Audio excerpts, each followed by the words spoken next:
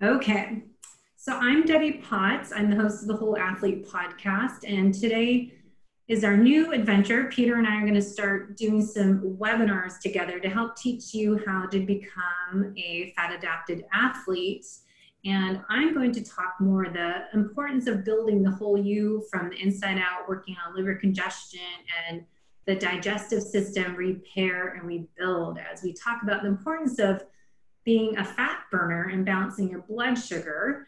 A lot of people, I find from my experience and as I journey into more of a health coaching side of athletic coach and trainer, that there's a lot of liver congestion and digestive issues, and we are going to give you some options for that. But don't forget to go to the survey so I can check on there as we go. And then Q&A, just start putting in your questions. We'll leave time last 20 minutes for some questions.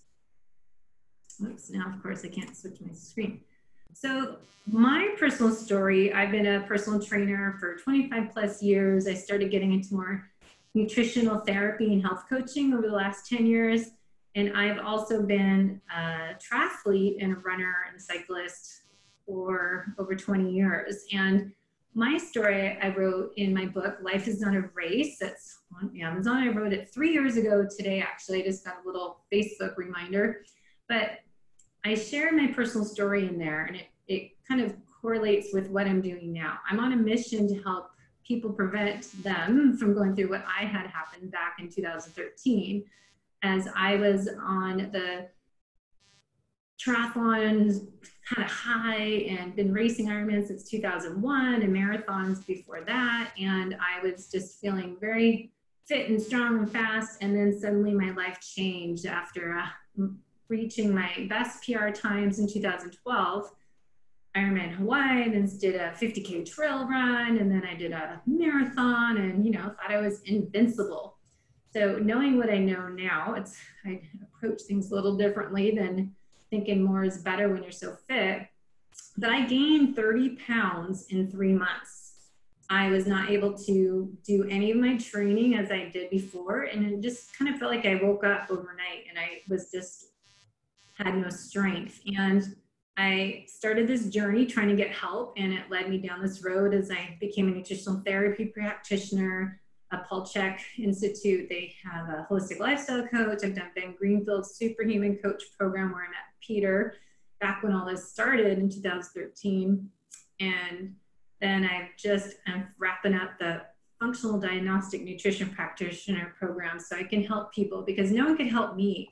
And no one can seem to understand from athletic performance of someone that's a type A athlete, type AAA person, that the struggle is real. And as we'll talk a little bit today about, and there's more on my podcast that contributes, chronic stressors from external, internal contribute to creating metabolic chaos and this domino effect of symptoms in your body that could be far removed from what actually is going on.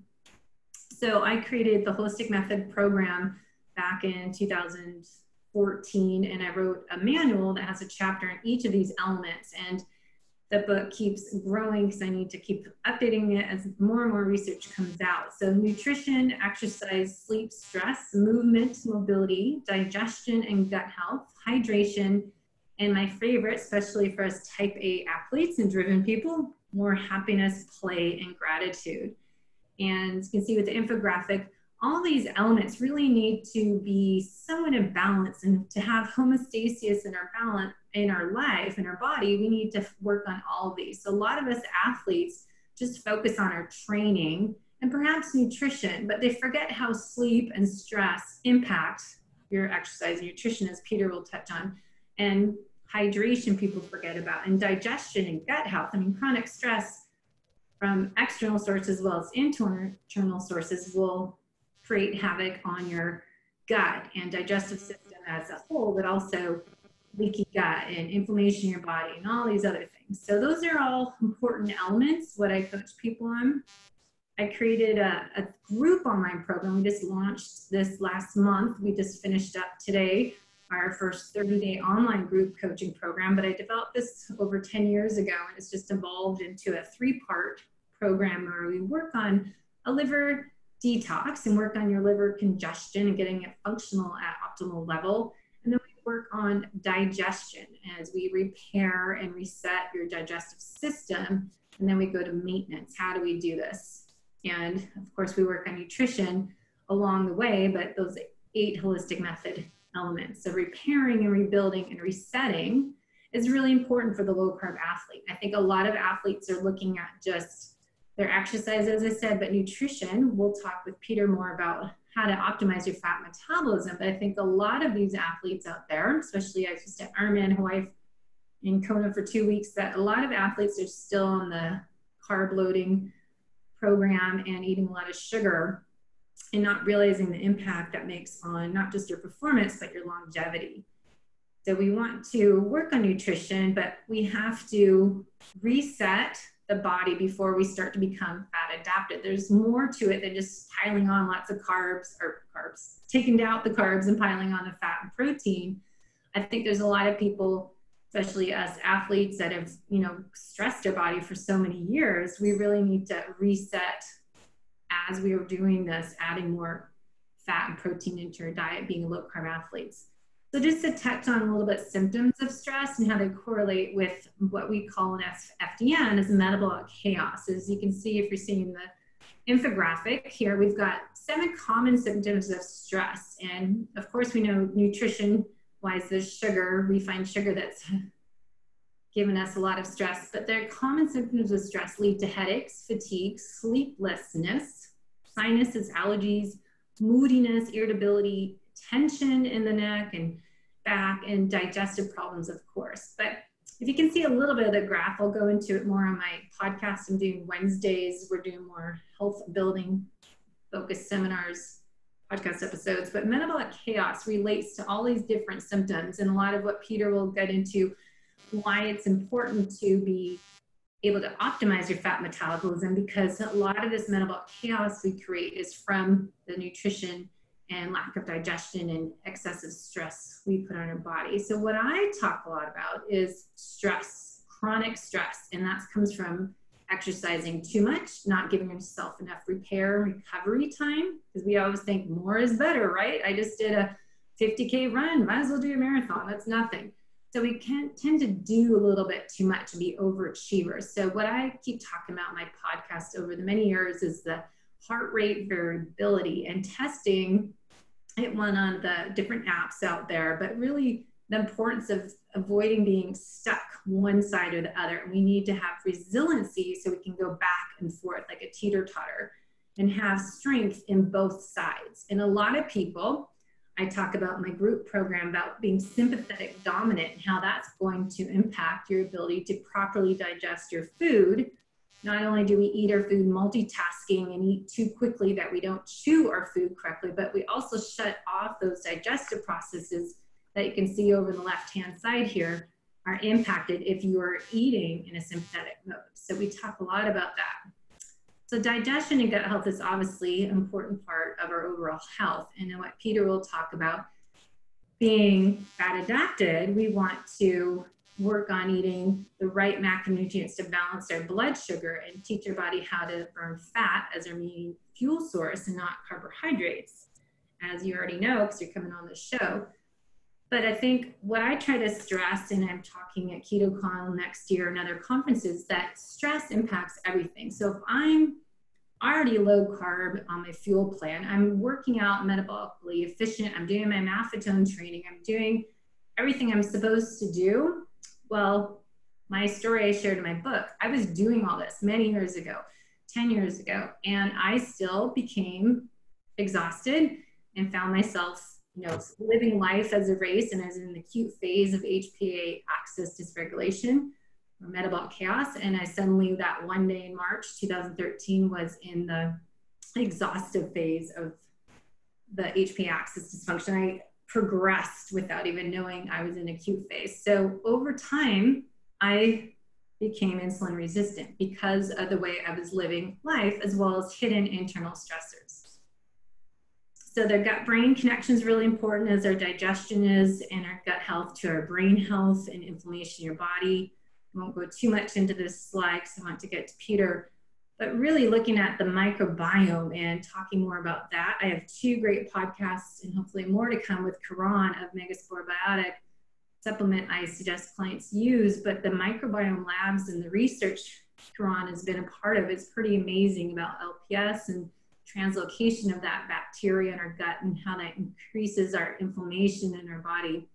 So I won't dive into this as well too much because there's a whole hour in itself, but really the importance of gut health and reduce your inflammation is neutralizing those toxins. And we have to do that, you have to have a proper detoxification system, your liver, and you're reconditioning your gut and rebuilding that mucosal layer. So we use Microbiome Labs program. It's a 3-month supplementation you can use to rebuild that gut along with the right coaching program.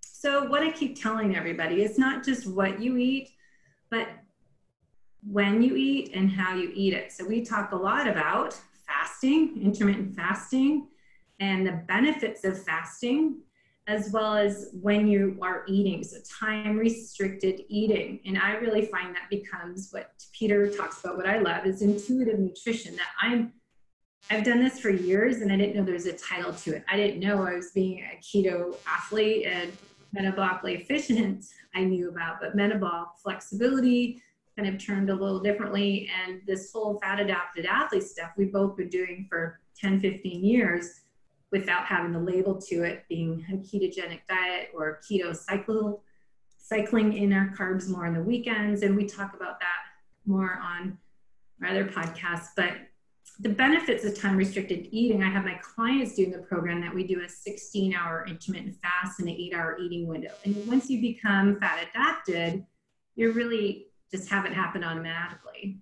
I haven't eaten yet today because I've been busy, and I'll eat after this. And I try to stop eating 3 hours before bed. So suddenly this word is called 1 meal a day is OMAD, and there's a term for everything now, but we didn't know what we're doing. It was just natural. When you're not hungry, you're not going to eat and you don't have those cravings. But a lot of our health is going to be improved if we optimize our liver function. So the hormone balance and these other hidden stressors include working on your liver function. So we address that when we do our health coaching program to rebuild the whole you from the inside out. So just a few things on the list here of solutions to improve your detoxification. We do this in my online program, really focusing on sleep and getting outside, getting exposure to that sunshine, and infrared therapy or hot cold showers, and colon therapy, people can do it. Coffee enemas, I have not done that yet, but I know it's good. I don't know if we'll ever do one, but it's good to do. But a lot of all this stuff we're talking about is lifestyle changes. So you can't just find a supplement to treat everything. So we work on transforming the whole you with what I said, a holistic method with a whole program, and trying to create new lifestyle habits and eating habits. So the supplements I have people in our program do, I'll just give you more information later, and I'm going to do a podcast and blog on this, but the Megaspore and the Quicksilver, it's really just the supplements we need to aid in our transformation of improving that gut health. And a lot of it can be improved by fasting, but a lot of times we need to add some sea salt and bone broth we do a lot of, and apple cider vinegar, and the mitochondrial support is really important. So just to wrap up my side of it, and I'll bring on Peter, and his slides are coming up next, but just really focusing on eating real food and balancing the blood sugar. I have my clients, I'll use Keto Mojo to test their glucose in the morning and their ketones, because you don't know where you are on your macronutrients unless you measure. And really what we'll talk about is eating more fat to burn fat and finding a little lower carbs. But as I want to do more of this topic, is women might be a little different depending on their menstrual cycle, and there's a lot of different information on there, but sometimes you just kind of intuitively know you need to add more carbohydrates. So you don't always need to measure. Once you get started, you learn to listen to your body, and you'll know how much to eat, when you feel full and satisfied for hours. That's an easy measurement. If I haven't eaten yet and I'm not hungry after I have my meal, I knew I made the right ratio of proteins and fats and getting more of the leafy vegetables. But really, it's individual, and we both agree that important settings, unlock button, Whoop. double phone options, So power off, mute. Shutting down. Yes. Shutting down. Your Hey. sound's coming through. Can you? Yeah, no, I'm shutting my phone off because Oh. somehow it switched over to the. Okay. So what to eat? You're going to talk next, Peter, about intuitive nutrition. And I think that's really the goal of being optimizing your fat metabolism. So food to avoid, I won't go into this because a lot of you do that, exercise and sleep, and really these hidden stressors we measure with hormone, immune function, digestion, detoxification, energy, and your neurotransmitters. So we do 5 functional labs when we do the FDN program with clients, when I do it, with clients being a health detective, basically. So I'm working on solving your metabolic chaos with you with the labs and this holistic method elements. We need to work on the lifestyle habits. So repairing, rebuilding, recalibrating, what we're going to talk about when I do coaching programs and my podcast. But Peter will dial in a little bit more about VESPA and his OFM program. But just to stay connected, the podcast, I have switched it this month. Mondays are going to be interviews. Wednesdays are talking about health coaching and functional lab testing, all that stuff. And then Fridays, we're talking hopefully more with Peter once a month. And then I'll be diving into more swim, bike, run, and different athletic training tips and stuff like that for the low carb athlete. So let me move to Vespa, and then Peter, I'll let you take the show over, and then you just have to tell me when to switch your slides. Let's talk about. All right. I'll like, anyway, hi, I'm Peter Defty, and I'm the general manager of Vespa Power Products and the creator of the OFM program, which is Optimized Fat Metabolism, which started as an outgrowth of supporting Vespa clients so they could get the most out of Vespa. Because when I first used Vespa back in 2006 and ran Western States on it, it was just through this chance thing that a friend tossed me some pouches and said, hey, my friend swears by this stuff. You should try it. So I had a good run, and I was already open since I'd started doing a fat adapted sort of diet in 2000 and was doing a lot of protein and fat in my diet. I was already open to the idea of a product that would, supercharge your fat metabolism. And so what Debbie's got here is we do a very similar thing. And what I want to start off with is to say that there's 3 things that I come to that are sort of like consistent. And that is, you are an individual. And the important part of that is today's world, companies are all trying to sell you stuff. I'm trying to sell you Vespa. Okay. I'm going to say that caveat just to be completely upfront and transparent, but I'm also going to say you're an individual. And so the point there is people are trying to lump you into different segmented markets so they can commoditize you. So having a coach that like Debbie or myself or one of my coaches that can actually work with you one-on-one to individualize a program to your needs and your situation is really important to get that best result for you, because you're going to do well in any training program. You'll do better if you get the right diet, but really a lot of the things are being sold and told on the internet by all these gurus. It's about, making you a commodity so they can sell you a commodity. I don't know if you make sense, but I wanted to get that out there because I think that, Debbie's really dedicated to her clients. And that's the point, is having a coach that's going to spend time with you, get to know you, and learn how to implement various strategies in a way that work for you is key. So let's start with that. If you go back, to the slide before, Debbie, on that's the conventional wisdom right there. A bunch of goos taped to the bar on the bike in the T1 transition, conventional high carb approach. And this is sheer insanity. And as I say, primitive man didn't get up in the morning, have a bowl of oatmeal, grab a couple of gels, his spear, and go out hunting. No, he had to get up and he was fasted and he had to go out and hunt as if his life depended on it. And that's what got us here, folks. That's what made us robust, strong athletes to do Ironman triathletes, not having a bunch of gels. And I'm not saying that the gels aren't important. They have a place, But this, folks, is insanity, and this is what it has come to. So go ahead, Debbie, the next slide.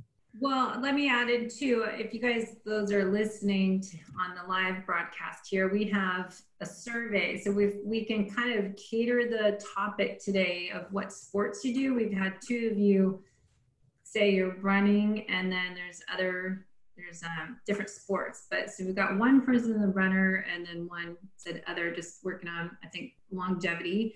But just remember to go to that poll you'll see and answer that so we know who we're talking to. So if you're not a triathlete, we won't focus on triathlon so much as other options. Yeah.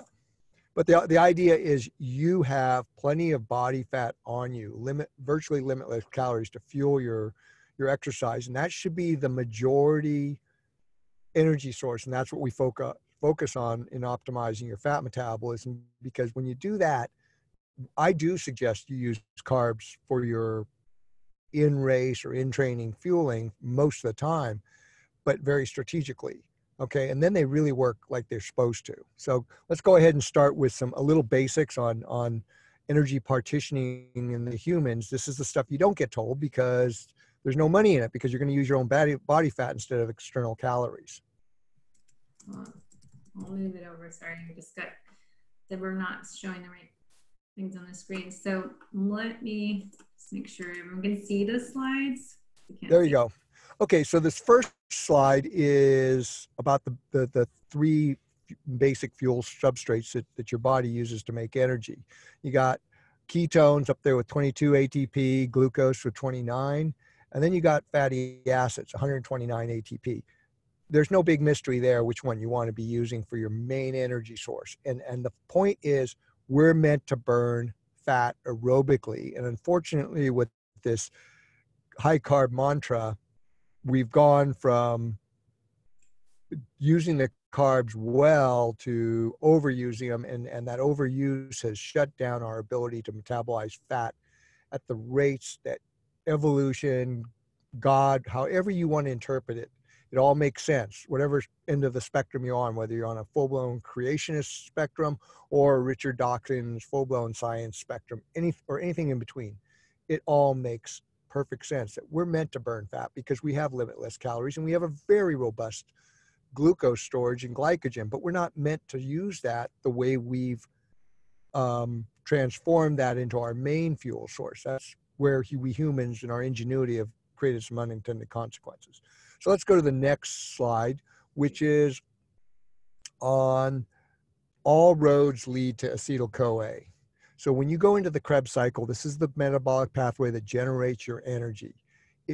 These energy substrates all end up as acetyl-CoA fed into the Krebs cycle to make ATP. Go ahead and let's go to the next cycle. And let's look at a high carb diet. So depending on the hormonal signaling and the enzymatic pathways that come out because of this hormonal signaling, we have various modalities, shall we say, of fueling. And this is the high carb approach, where you have high insulin because you're putting in so much glucose in your diet and you're fueling. So you have to have that insulin to shove the glucose in and get rid of it in your bloodstream, because high glucose in your blood is toxic. I mean, ask anybody who's a type 1 diabetic.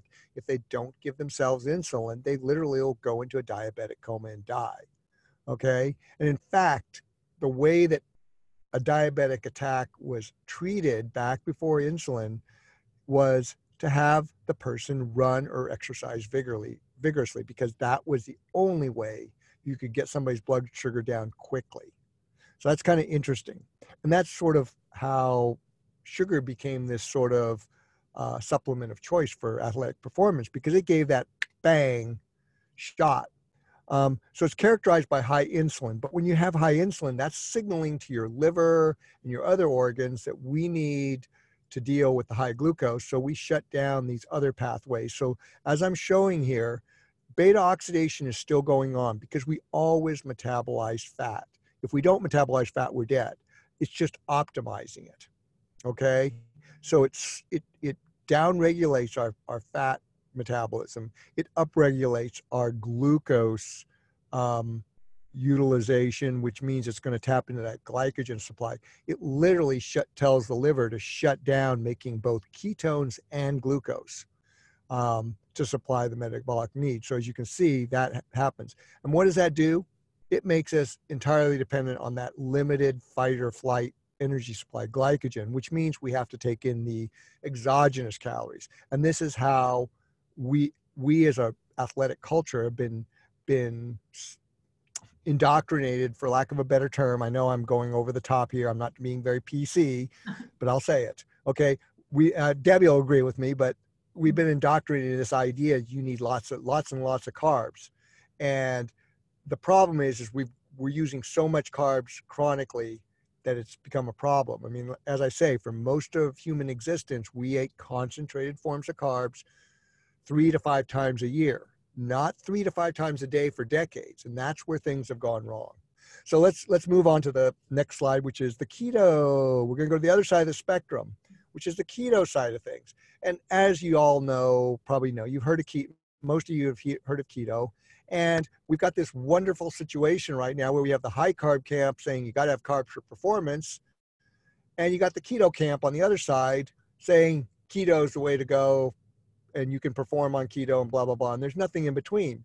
And what's happened is you've got this cognitive dissonance on both sides where while the high carb camp is talking about how good carbs are, and they're right to an extent because you do need some carbs in there, they're totally ignoring the fact of what lots of sugar does to your body over time. Debbie can attest to that. She's gone through it, right? Most people can. And, you look at the general health of the population of the United States, and you don't have to look far to see the effects of too many carbohydrates. There's more involved. Yes, there's processed food. There's vegetable oils, trans fats, xenoestrogens, xenotoxins, etc. But one of the big ones is just too much concentrated forms of carbohydrates all the time. Okay.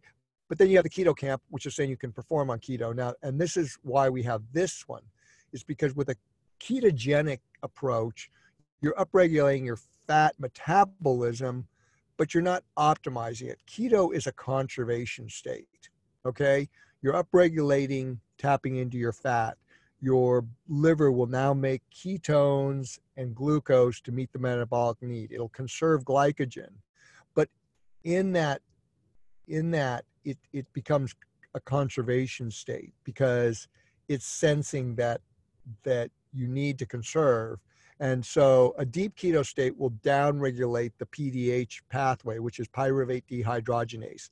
And this is a key enzyme for being able to take glucose and convert it to energy really quickly. And so that's the main reason, in my opinion, that deep keto has that limiting factor on performance. So it keeps you kind of stuck. So, and when you're stuck, you can't really drive your performance to get that adaptive stress you need to signal to your body to get stronger. And what we've seen, especially myself, is when I first started doing this, I got all the people like Debbie who were having GI issues and metabolic syndrome, and they'd run out of options. So they were willing to do something that conventionalism said didn't work because they'd exhausted all the conventional methods and it didn't work. Well, now we're still seeing those kind of people, but I'm seeing a lot of people now who are coming in with what I term as adrenal stress. The term adrenal fatigue is out there a lot, but folks, that is really a misguided term because full-blown adrenal fatigue is, from a medical standpoint, is really bad. It's not what we're meant. It's not what we're meant to be doing. So we get adrenal stress. So we see a lot of people in adrenal stress because they're trying to push themselves. They keep trying to push themselves on a ketogenic diet and they can't, and their body's looking for the sugar because it's getting stressed and it's not there. So it pushes harder. And then you just overwhelm the body systems and the hormones and enzymes and wind up, tanking in a very different way from somebody who's got too many carbs in their diets. So let's go to the next slide, which is OFM, where we're trying to upregulate all your internal energy pathways, but also give yourself that opportunity to use external pathways. So here we're using a ketogenic diet and ketogenic techniques to get that physiological shift. But once that physiological shift takes place, we don't go into deep ketosis for 2 or 3 months. As soon as that initial week or 2 or 3 weeks, depends on the person, it could be 2 to 3 days for a well-adapted, athletically fit athlete. It can be 2 to 3 weeks for somebody not so much. But once we get that initial shift by using a ketogenic diet, we start to train that athlete, build their aerobic base, learn to start to incorporate those strategic carbs and build up and find out what their carb tolerance is, what their food sensitivities are, get their hydration down so they can push themselves, stress themselves in a way that adaptive stress continues to make them stronger and fitter, more aerobically fit initially, because that aerobic fitness on a fat adapted state actually causes a lot of mitochondrial biogenesis, because when you're optimizing your fat metabolism, you're also optimizing metabolism, not just for energy, but for all the metabolic processes in your body, your cells, your mitochondria, your hormones, your enzymes, everything is delivered and run through fat metabolism. Carb metabolism is really just a source of energy, or it goes to the liver and those carbs get converted into other substances like ketones and fats. So here we're balancing that so that you're turning up everything. Your beta oxidation through your fat stores, your liver's releasing, converting fats into glucose and ketones. And then if you're racing or running hard, you're even tapping into your glycogen stores, but at a sustainable level. Now, this is your internal stores. And that's the point, is to get your body to burn its own fat. And this is another problem I have with the keto world, is they're pushing fat bombs and fat fueling and nut butters and all that. And that's not the point of this. The point is to be able to use your internal fat stores. You eat, you store, you go out and exercise, you use those stores like a fluid checking account.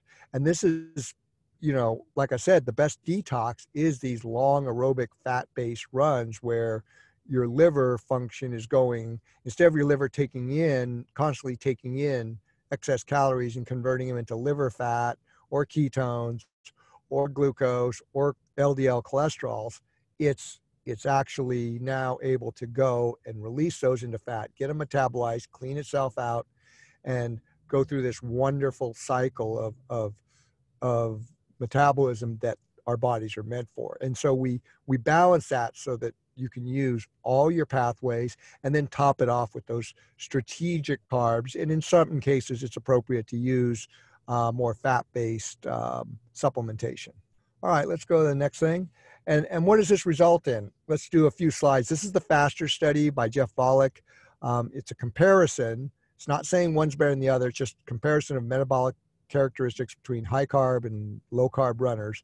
And the low carb cohort were virtually all of the people were people I've worked with. So in the real world, they don't do straight keto. They do a version of OFM, and they were using Vespa in their training and racing to get that performance edge, because as I said before, you're not going to get your best performance on keto. But this graph shows that the low carb diet is way up there at a mean of 1.5 grams a minute, and the high carb is at 0.67.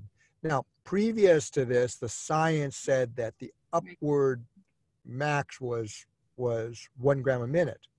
Okay, and most people burned about 0.5 gram a minute. Well, so the high carb guys are actually pretty good fat burners when it comes to the old science. But as you can see, the fat adapted athletes are off the charts. And these are people like Ben Greenfield, Zach Bitter, I'm going to name names, Anthony Kunkel, several people, Dan Lynch, several people who are winning and podium at racing and setting records. So, these guys were well selected and well matched up with people who knew what they're doing. Hold on just a second, Debbie. I'll just do the next slide. Okay, next slide. Go to the next slide. Yep, we're on. Okay. All right, and this is the crossover. And this is the George Book's crossover comparison. And once again, the crossovers, the high carb diet people were right in line with the body of science to date, which is at about 65% of VO2 max. You cross over from burning primarily fat to carbohydrates. But look at this with the low carb. They're crossing over at 70 to 80% of their VO2 max, which is right the sweet spot for endurance sports. But also it's where most aerobically fit athletes doing team sports like soccer or basketball, they're going to reside at that level too most of the time. Okay. But the game changers, not only are they in that sweet spot of the intensity level, but because they're burning that 1.5 grams a minute versus the half a gram a minute, it's just a total game changer in terms of what you can do in your performance. So let's go next slide. And this next slide sort of illustrates that in terms of what you're able to use. And because you're tapping into your internal supplies, it allows your body to focus on the muscles performing rather than trying to digest. Okay. Next thing. Okay. So let's go to the next thing, which is the limitations of the science. Oh. And that is, So the limitations of science are that most nutritional studies on science don't qualify as science. The experimental design, it's just horrible. So people need to know that. The average consumer doesn't, and that's unfortunate because it gets a lot of bad information out there and agenda-driven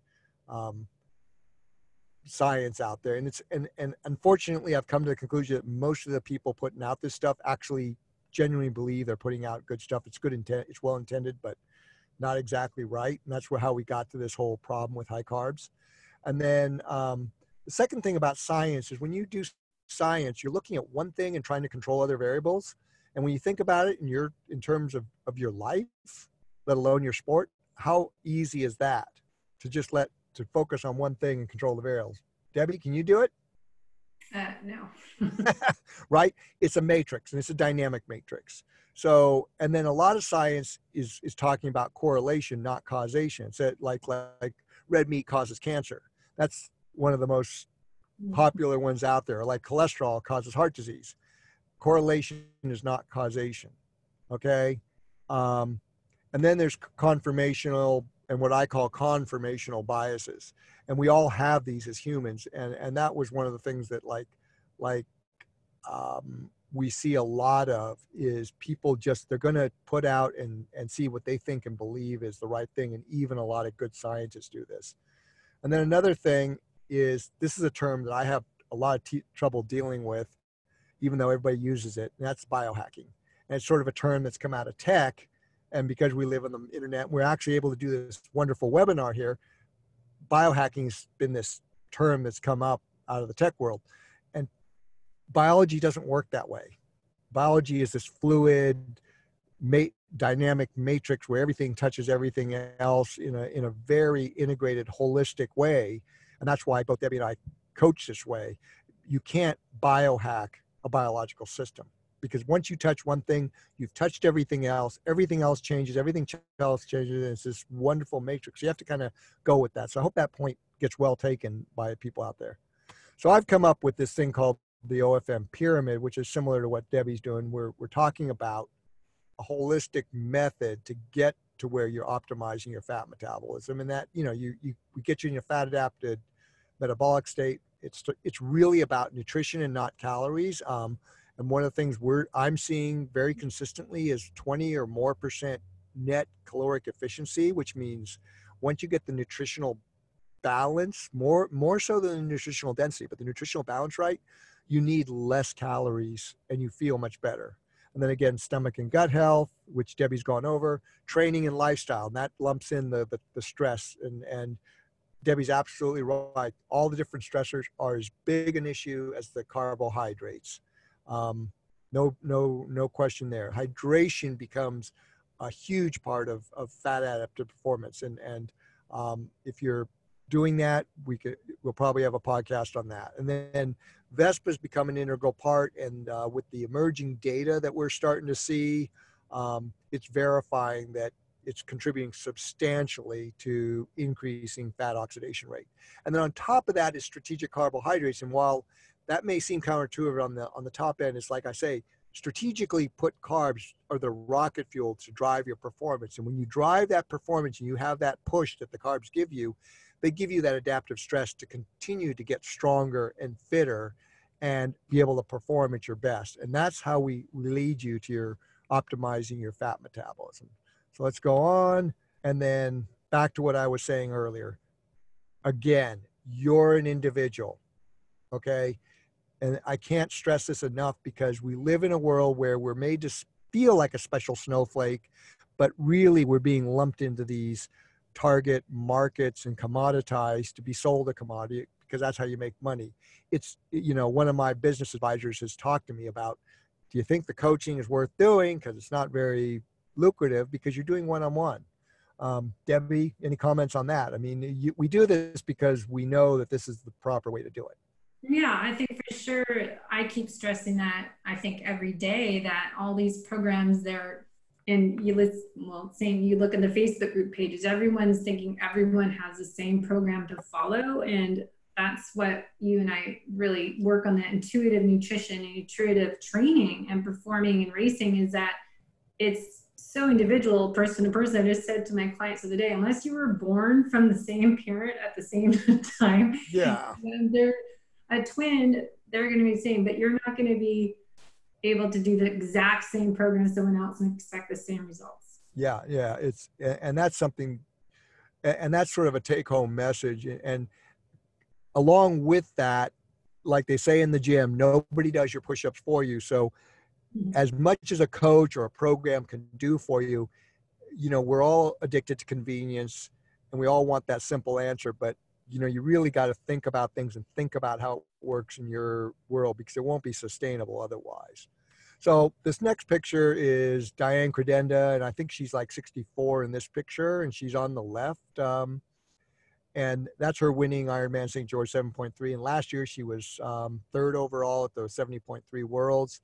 But I don't want to beat up on the poor gal on the right who got fourth in her age group, but this is a good picture to look at about what happens when you get your body metabolizing fat versus what happens when you have too many carbs. It kills your mitochondria off through the oxidative stress and lactate load. You get a lot of the visceral abdominal organ fat. You can see right here, this woman has a spare tire, whereas Peter, that's not fair. What's that? You should cover their faces up. That's not fair to the girl. I know. I didn't do that. You're right. I should.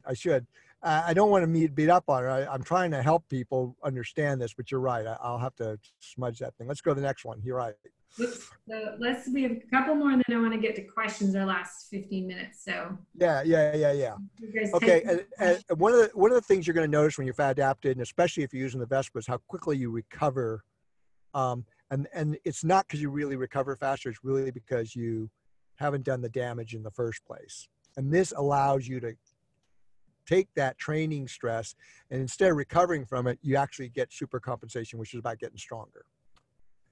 And then the other thing we've seen is we redefine ketosis, because a lot of people are using the traditional keto numbers, like you got to have at least 0.18 millimoles to be in ketosis, and you got to have 50, you can't have, everybody's crapping their pants if you go over 50 grams a day. Well, we see people running fit, athletic, fat adapted athletes run lower ketone levels and higher glucose levels, and they can tolerate a lot more than 50 grams of carbs, which we can talk about in the Q&A.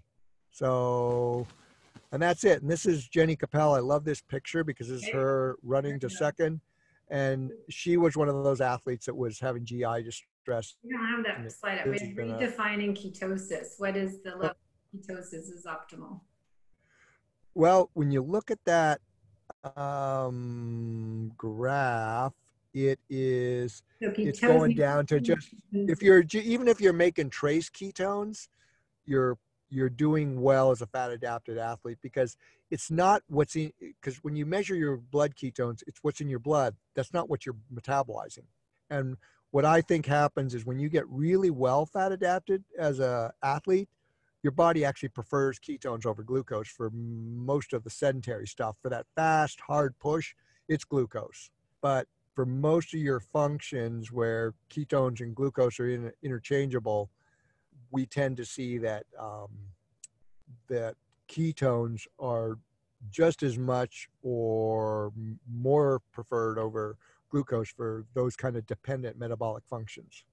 Yeah, versus nutritional ketosis or for chronic health issues. Right, because the nutritional ketosis, and this is the thing the audience needs to understand. The body of science on ketosis has been done until FASTER and a few other studies. It's all been about sedentary or metabolically compromised people who are overweight, type 2 diabetes, seizures, grand mal seizures, all kinds of metabolic issues that ketogenic diets seem to correct or put in remission. And so we're not talking about athletes, and there's a huge difference between somebody who's fat adapted and athletic versus somebody who's sedentary and fat adapted. And just as much as there's a big difference in the metabolism, metabolic pathways, like we showed up in those first slides about the energy partitioning, how somebody uses their pathways to develop energy. It's just hugely different. So a carb burner's athletes' metabolic pathways are very different from a fat adapted athletes. Well, just as much so, a fat adapted athlete's pathways and outcomes are very different from a sedentary person. So if you guys can type in your questions, there's a Q&A section. I can click and it says open question. There's no questions. Then we can tell which ones to answer. So if you have any questions, or else we'll just keep talking, because both of us can easily do that.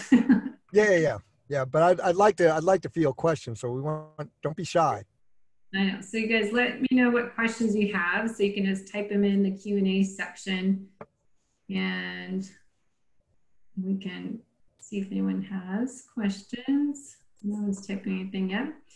So you can keep talking, Peter. I'll talk a little bit about some stuff. If you haven't heard, we just last Friday a poster came up on some pilot data we've done on Vespa, because for years and years, I have to admit, this is a shortcoming of mine. I'm kind of like an empiricist. I was married to a research scientist.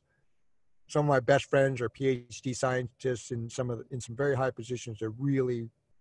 I'm surrounded by people who are way smarter than me. And so I've learned and I know scientific method because I have a BS in biology from UC Davis. And so I know what rigorous scientific method is. So I'm not a scientist, I'm an empiricist. I just get it done in the real world. So I've been very focused on results. And when I started marketing Vespa and distributing in the US, I was focused on getting athletes results, not on studies. And everybody says, where's the data? Where's the data?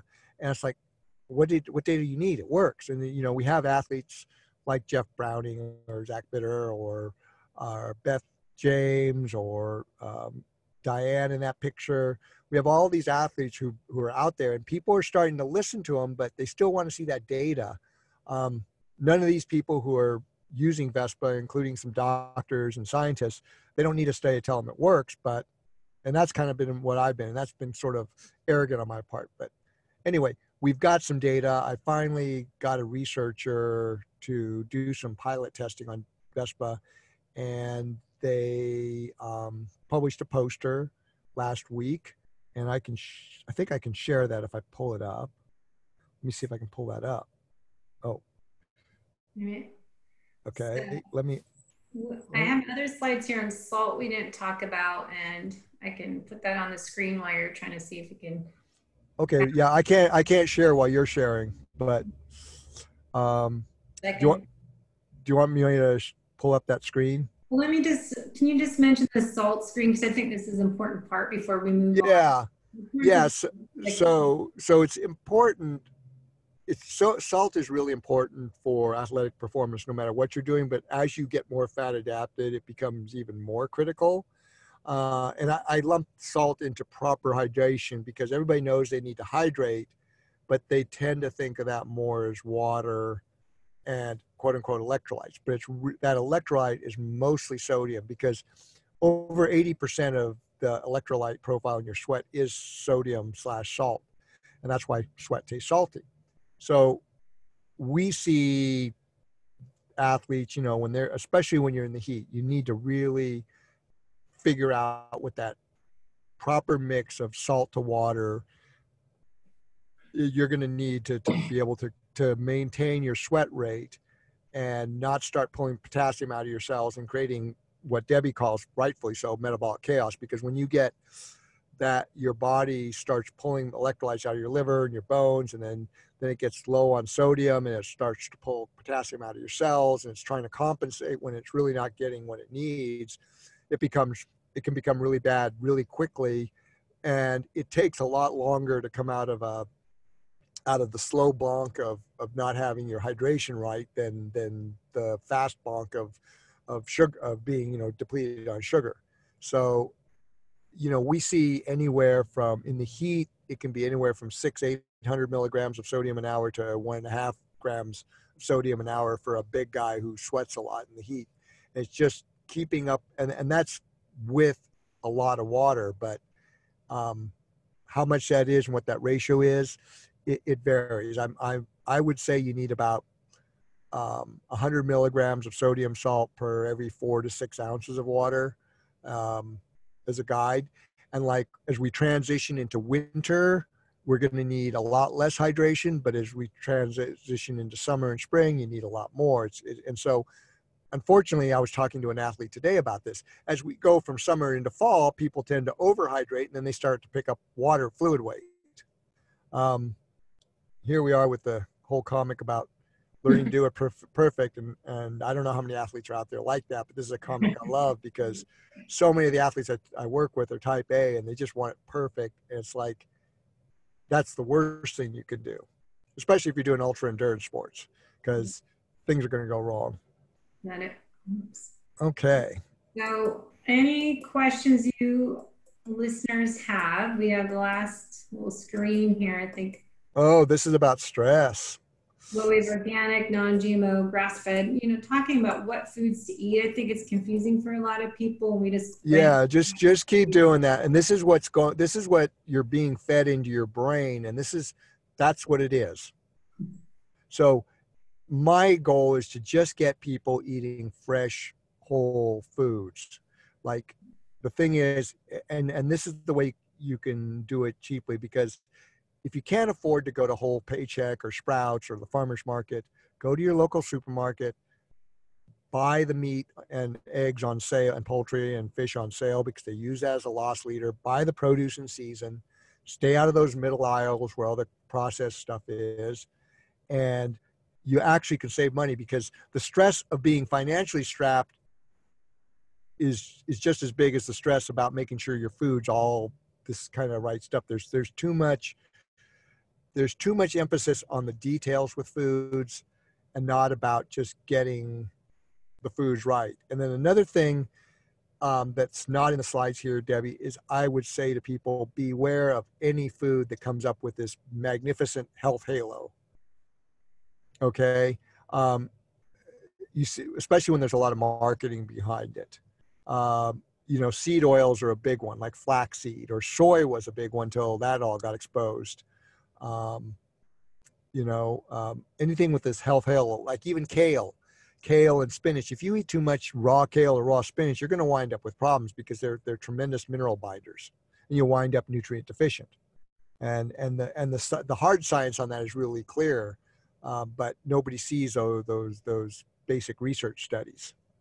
Does that make sense? Yeah. So we have a couple minutes before the webinar will end. So we have 3 minutes. So if you guys give us any feedback and how the webinar works for you, what you would suggest learning more of, so we can figure out how to develop monthly webinars that work for you to help keep educating athletes how to perform better and work on longevity.